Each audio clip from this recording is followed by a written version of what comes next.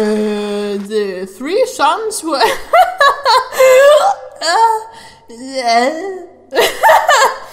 excuse me. The three sons... The three sons were emirs in the true sense, departing the Sultanate each summer to raid and pillage.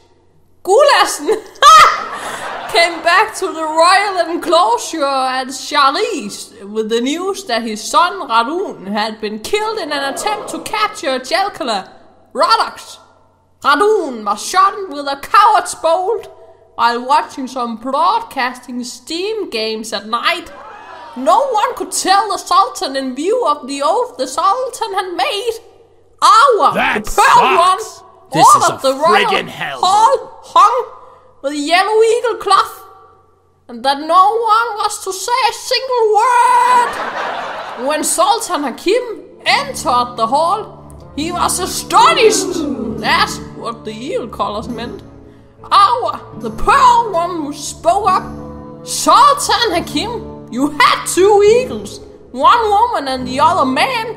The womanly one flew far afield and was set upon by other eagles, which tore off its beautiful yellow feathers and is now driven out of palace.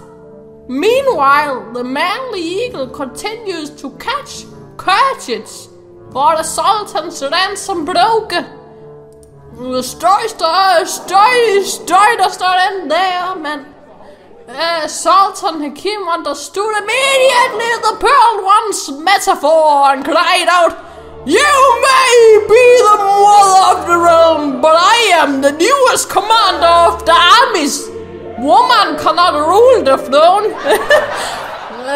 And I prevented tyranny and civil war by forcing me into power. It couldn't be done any other way. You have said it, Your Majesty, I announced. Not I, but what you have said is true. You forced your people. You forced them into war, corruption, and feasts. We could be planting plenty of crows to the day and start an oil press industry, but you let the crows burn. You let your people burn. According to the story, Sultan Hakim was so grieved by Arthur's blunt speech that he died of oil poisoning the following day.